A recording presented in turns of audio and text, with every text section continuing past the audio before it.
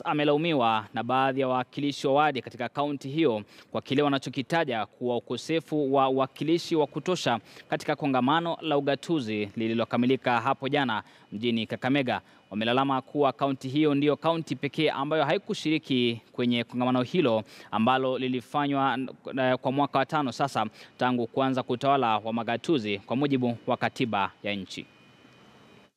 County of Elgeyo Marakwet County, when the whole country is assembled in Kakamega, we are here idling simply because we could not subscribe for the conference.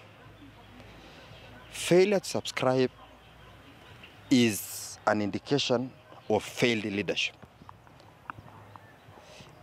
Let it be known that the subscription for devolution conference is done by the executive, which is mandated or is part of the organizers of the conference, because the county assembly subscribe for the county assembly's forum, and the executive subscribe to COG. But failure by our county to remit money to COG for us to be able to attend devolution conference is a shame.